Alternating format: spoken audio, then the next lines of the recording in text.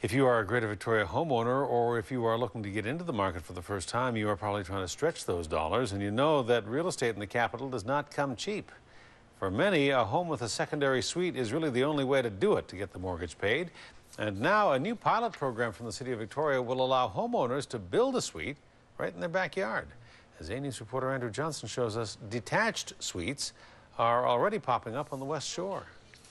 We're going to go carve them in the house. For little Jiyan Rupf, the trip to Grandma's house to get started on the Halloween pumpkins takes about 15 seconds, an arrangement that works out for 3 generations of this South African family just fine. We're independent and we can come and go as we please, and we see our grandchildren regularly.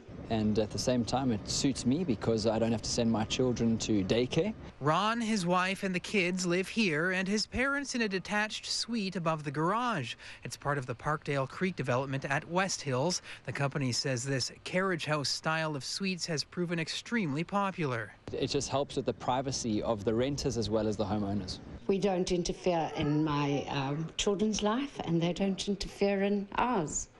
Perfect. And it's a win-win situation for all of us. Now the setup has arrived in Victoria. The city is launching a garden suite pilot program. Basically, if you've got a big backyard and a garage or other structure you don't use, you can apply to convert it into what is essentially a little house, or you can even build from scratch.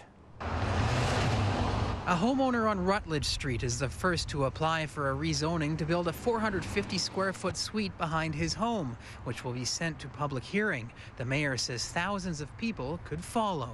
Potentially right now, I'm told that there's 7,200 structures that exist that could be looked at for this garden suite process. The city is hopeful the pilot program can create more affordable housing, but wants to hear from homeowners and others in the community about what they like about the idea and what they don't at an open house next Wednesday. We're inviting everybody to come on down and let's talk about this. Let's see what the potential this holds. He's going to be very, very scary. The Rupf family will tell you the potential is moments like this.